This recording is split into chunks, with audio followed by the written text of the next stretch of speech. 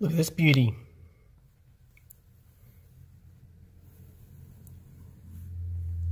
Isn't it nice?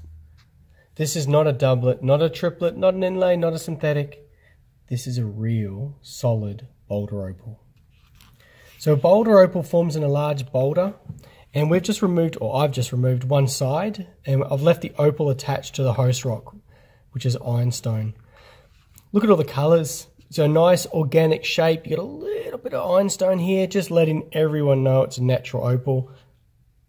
Look at all those colours, red, green, blue. Nice triangular shape.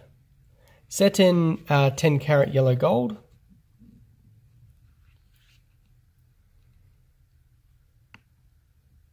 And it's just got so much going for it. So there are 8 things that determine the value of an opal. You get what type it is, brightness, pattern, the color, the shape, tone, transparency and thickness. But brightness is number 1, and you can see here it's really quite bright. Really fiery, lots of colors. So I'll get nice and close for you.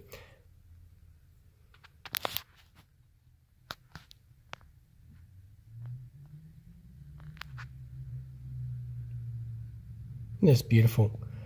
Isn't it just amazing that's formed in nature and you've got all those amazing colors? Very, very nice.